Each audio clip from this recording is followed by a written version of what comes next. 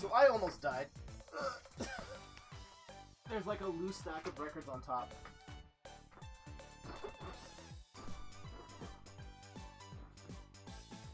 Ugh. So I have no idea what these are. Man, this cover right here, just rock 80s. He's got a lot of compilations here, but there's some bangers on here.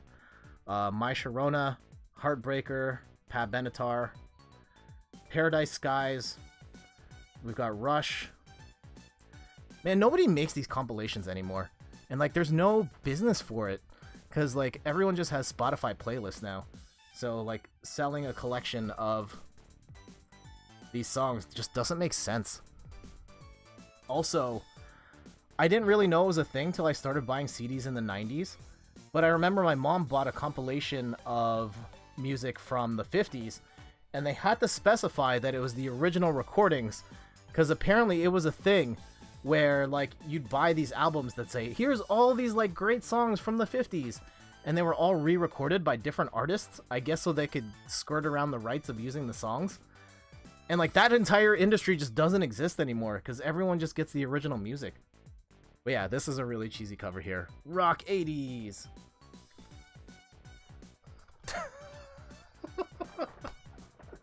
I'm sorry. Not making fun of my father. I love the title of this. The soft magic of today's music. And to that point of what I was just talking about, on the back it actually says, all originals. And so what are some of the soft magic of the time? So we've got Air Supply, Lost in Love. Oh man. Is that the So Lost in Love? I Can't Go Without You. I don't know if that's the one. Hall & Oates, You Lost That Love and Feeling, But You Know That I Love You. Kenny Rogers, You Can Call Me Blue by Michael Johnson. Oh, I thought it said Michael Jackson. I don't know who Michael Johnson is. Do I recognize any of these other ones? Ladies Night by Kool and the Gang. I don't really think of that as a soft magic song though. That's like a dance song. I don't know who this is. Olivia? Oh wait, is this Olivia Newton-John? Oh yeah, it's got Physical on here. Oh yeah, sexiest songs of all time when we talked about that. Physical, track 3. Yeah, Physical there. Heart Attack, Magic.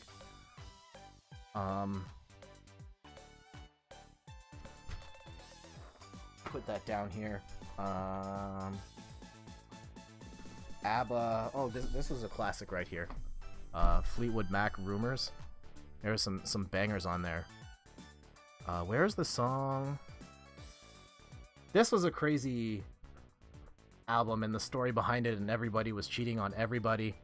Oh yeah, I remember that theme. Still a surprising choice, but whatever. Oh, this one's gotten hot recently. In light of, is this the one that I think? Does it have the song? No, it does not. Oh yeah, it does.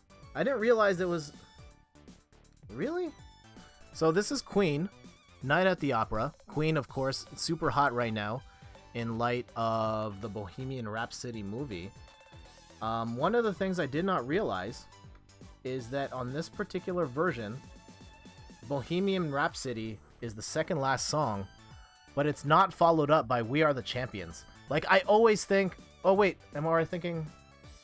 Oh, it's We Will Rock You and We Are the Champions. Never mind. So, Bohemian Rhapsody, second last song.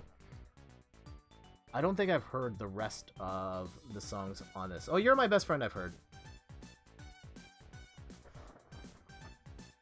Yeah, to me, Queen is very much a... I like the greatest hits, but if you ask me about album cuts, I have no idea. Ooh, 80s. Oh, man. This reminded me, a couple of... I think it was like a year or so ago. Oh, it was around Halloween. And we needed music. We were carving pumpkins. And I was just like, you know what? Let's listen to some Madonna. It's the same... I'm the same way with Queen. Alright. Madonna in the 80s, her music was ridiculously good. Oh my goodness, just such amazing pop. This album, True Blue, it's got Papa Don't Preach, True Blue, and I can't read it. It's in like handwriting, cursive writing. Like, if you give this to kids now, where they don't even learn cursive writing or learn how to write cursive, like, can they even read this?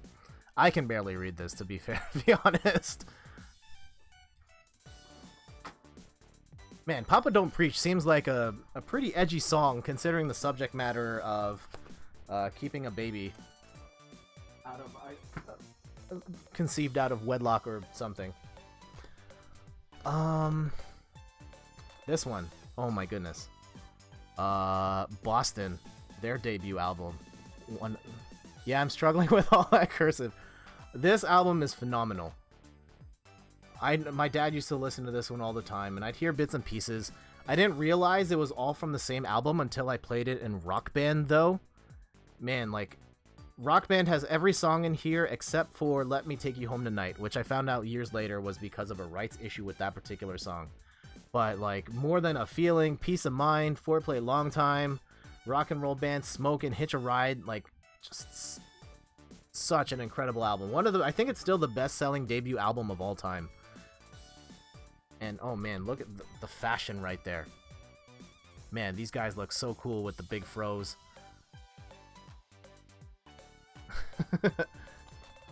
Style of the time. Couple more. Oh, these are some of the ones we bought. Okay.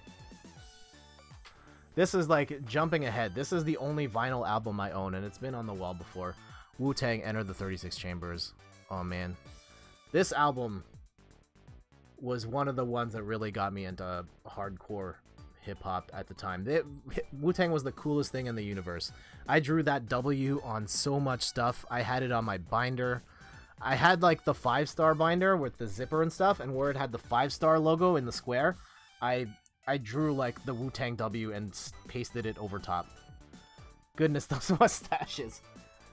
But yeah, I can still listen to this whole album front to back. Protect Your Neck, Method Man, Clan in the Front, Bring the Ruckus, Mystery of Chess Boxing, Cream, Cash Rules Everything Around Me. Such a phenomenal album. I would love to see them live someday. They're still touring, still active.